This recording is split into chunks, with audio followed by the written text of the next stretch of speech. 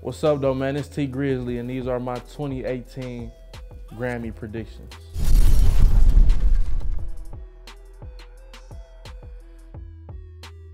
For record of the year, I'm going with Bruno Mars, 24 Karat, because he just opened it up crazy.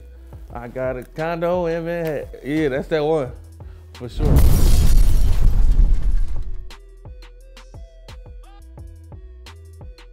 Album of the year, I'm going with Jay-Z, 444.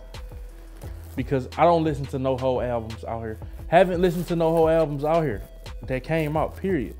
Kendrick, I rock with that Humble, I rock with that DNA, I rock with a lot of stuff off his album. Jay-Z, whole album. Bruno Mars, the 24 Karat song was cool.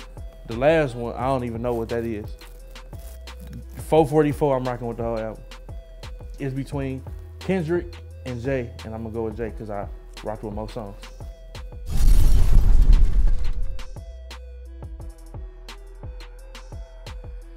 Song of the year, that's what I like, Bruno Mars. I heard that song more than I heard any other song. You know, so he getting heavy play, so he deserved it.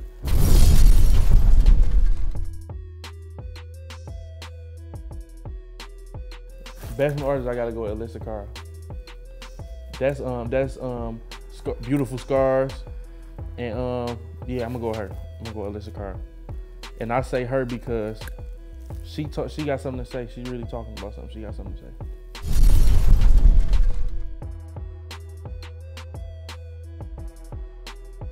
Best rap performance, I gotta go with Bounce Back by Big Sean. Because he's from Detroit, I'm gonna support the city one time.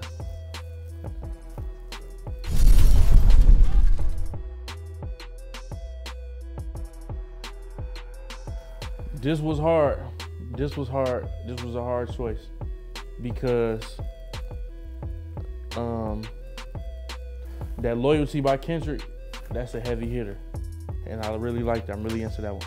But that Family Feud by Jay-Z and Beyonce, I love that one.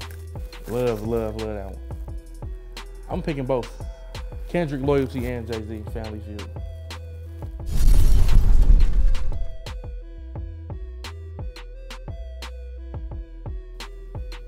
I'm gonna go with Cardi B, Bodak Yellow. Bodak Yellow did a lot for women. When there wasn't a lot in hip hop that was doing something for women. That's something that females, when they hear that, they could turn up. That's something for them. A lot of females ain't did that in a long time. Best rap song, I'm going with Cardi B, Bodak Yellow.